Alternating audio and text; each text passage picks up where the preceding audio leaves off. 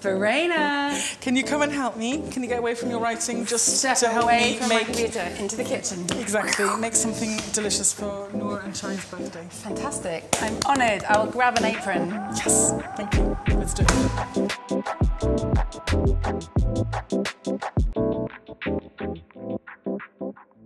Okay, today we're baking... No winging it. No winging teaspoons. Level tablespoons. Yeah, 3 level tablespoons. Thank you. Good start. Everything good always starts with a bit of sugar. Verena, what is for dinner? Wow, we're going to make a pastis Gascon. A pastis what? A pastis Gascon. Who's that? Who's Gascon? It's a French, kind of like an apple pie from the sort of southwestern region of France. Called from Gascony, exactly. Okay. Noor loves apples. She loves apples, she Chai loves marzipan, booze. Chai loves booze, This exactly. is a winning combination. No. Same birthday. Happy Same birthday. birthday. Perfect, okay. Okay, so I'm going to start by lining the tin. So I've got some butter melting here. I'm going to use some of that butter to start my tin, to grease the tin. And I'm going to be quite, this has got a bit of a wobbly bottom. So I'm just going to grease this. And then I'm going to take just some parchment paper and I'm literally just going to cut a strip, sort of roughly about 6 centimetres. Okay, and then I'm literally just going to, I don't want to line the whole tin because I want the pie to get really brown. Okay. So I want that contact from the phyllo in, you know, touching the tin. And there's enough butter on there. And there's enough butter on there. But what I do want, just in case it sticks, I've got this as a kind of sling that I can slide it out with. Interesting. This is lined. I'm just going to get it out of the way. And the filling is really, really easy. So it's the sugar that you put in earlier, so 3 tablespoons of sugar, and then apples. So you can use sort of any apple. So these are pink ladies. I'm using 4 apples, 2 pink ladies. And could you use other fruit if you wanted? You could use pears, absolutely. Basically, this isn't traditional, this part. The marzipan. The marzipan. But this recipe, I developed this originally for a Christmas column, and marzipan is very Christmassy, and as it so happens, both Noor and Shaya also love marzipan. We all do. And then the other thing is the prunes. So again, traditional, it's apple and Armagnac. So, and prunes and Armagnac go very well together. So at the time I thought, okay, this is great together, and it really is delicious. So this is just about 50 grams of prunes. And then if you didn't have prunes, you could use figs, sultanas, figs, raisins, sultanas, apricots, squishy. Whatever. Yep. Okay.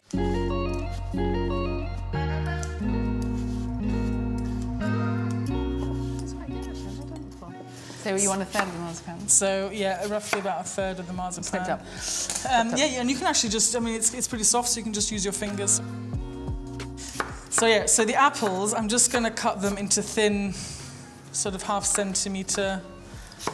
So if you could cut that lemon in half and then just give me like a rough tablespoon. You don't need to weigh it, just like eyeball it. Yeah.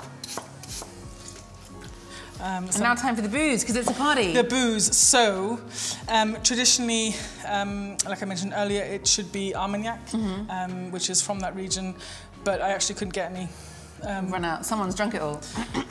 So we've only got a little bit left, but I actually think it's a good thing in some ways, because really you can use, so even though that's the traditional one, you can use brandy, rum, as long as, cognac. I mean, it really, your favourite tipple, as long as it has a high alcohol content. I mean, I wouldn't like chuck some beer in here. Right? Yeah, it'd be a bit gross. Cider. Or cider. So kind of Calvados brandy. Something, because we're going to flambe some later. And could you leave it out if you want, if you were doing it for kids and thought actually you don't want them to develop a taste? You can leave it out. Come on. And now 3, and then a little bit more. Wait, look, there's hardly any left. I need to keep some for flambing. So that'll do.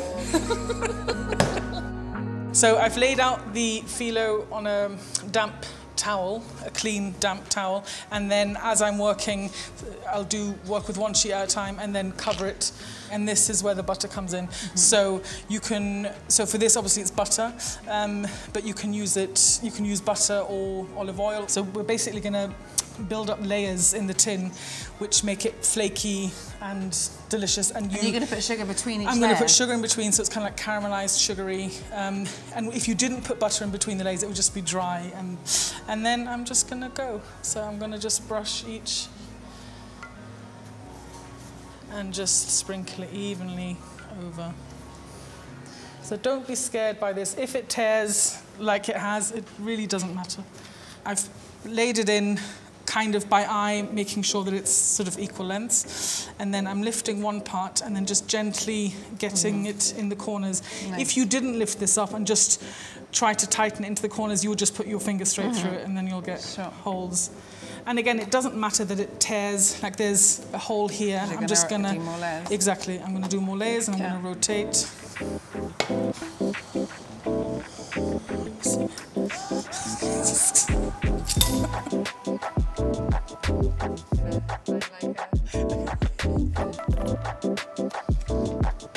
Right, so that's the base lined. So this is ready now for the apples. So literally, I mean, it's so easy.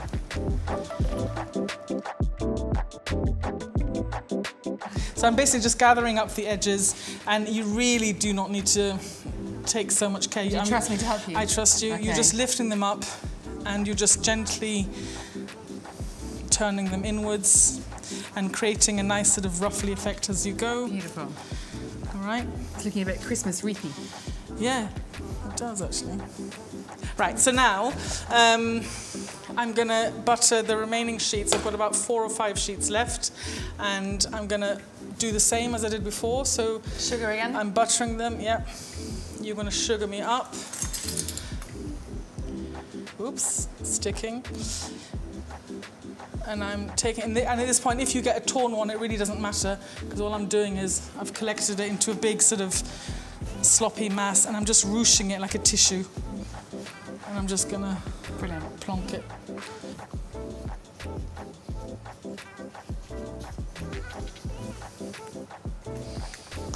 But isn't it beautiful? It really is beautiful. And more butter on top, or are we going to stop? I've got a little bit left. Okay, it'd be a shame not to waste it. So I am literally just going to dot it on top. Right, so let's get this in the oven. So this is just a baking tray with some paper on top, just for any spillages. I'm going to plonk that on top, and then I'm going to get it in the oven. Okay, so this is a 180-degree oven, so that's going to cook for about an hour and 15. I'm going to turn it halfway, and by that time it'll be beautiful, crispy. Rotate it, yeah. No, please don't do that. Don't turn it upside down. Okay, we've got a question. What tahini do you use? Mine always tastes bitter.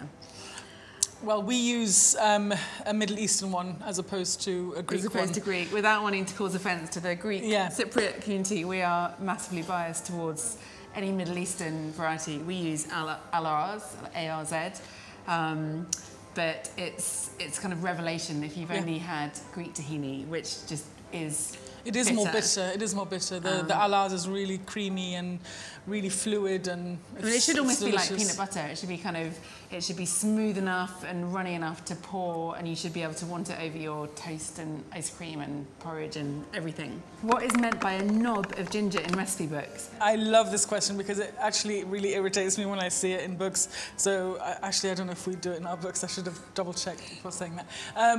But yeah, it's because, you know, your idea of a knob or a thumb is different to mine. Yeah. So I would say a knob of ginger is around 10 grams. Yeah. That's how I measure it. Yeah. Are you all trained chefs or also self-taught? So I am a trained pastry chef, but I tend to do quite a bit of savoury here as well. So in that area, I'm self-taught, definitely. I went to cookery school for 3 months in Ballymaloe in Ireland, but I lasted about a day and a half in the Ottolenghi kitchens before Sammy kind of sent me on my way. And then I realised the difference between being a professional chef and just a sort of keen cook was a very different thing. So then I quickly got onto the writing side of things. Nice fun. Amazing. Thanks. Good to reflect. Right. Ta-da! So, ta-da! Now the fun bit. Now the fun bit on moulding, which is the scary bit. I think everyone's always I think oftentimes you see things just magically appear, so I think we need to be honest and show how we unmold this bad boy. So this is the sling that we made earlier, and I'll show you how this comes in handy. So, and this is why you need a removable base. So I'm just gonna hold it carefully. Please work, please work. Okay, hot. There we go. I'm just gonna slide it. With conviction. With conviction. Ta-da, and no hesitation. So I'm gonna do that. And you leave that. And then, no. And now I'm just gonna... Round of applause for that. I think it'd be nice to flambe. So I'm gonna just... How much have we got there? What was left in Okay. So I reckon that's about 2 tablespoons. Okay. So I'm going to heat that. And at this stage, you don't want to leave it hanging around too much because you don't want the alcohol to sort of evaporate. Okay, so this is hot. Oops, I already got a match. So actually, let's just flambe first and pour it over. Whee! Oops. Oh, look at that. Yay! Oh, no, perfect. Perfect. Look at that. Oh. And what burnt? Where? My technical cooking I think here. that's the perfect. I think we'll just plonk them all over, or are you actually going to spell it out? Of course I'm going to spell it out. So what was the point of buying Happy Birthday? Okay, let's go and find them. Happy birthday to you. Happy birthday to you. Happy birthday, dear Nordea. Oh, terrifying, absolutely terrifying. But they are jolly good. Oh, that didn't work. Oh, Tara.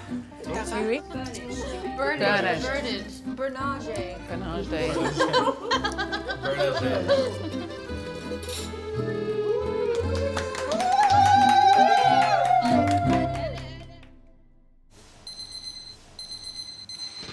Thank you so much for watching. Don't forget to like and subscribe, and you can find all the links to the recipes and everything else you need in the description below.